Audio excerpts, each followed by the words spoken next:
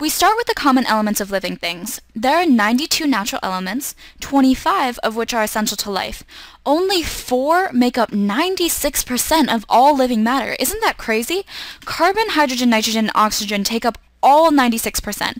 And carbon in particular plays a major role because its bonding structure allows it to form a lot of different structures. So it's often used as a backbone in molecules, and molecules containing carbon are called organic molecules. So the last 4% is made up of phosphorus, sulfur, calcium, potassium, and a few other elements. As we said, there are 25 that are essential to life. And so here's an easy mnemonic to use.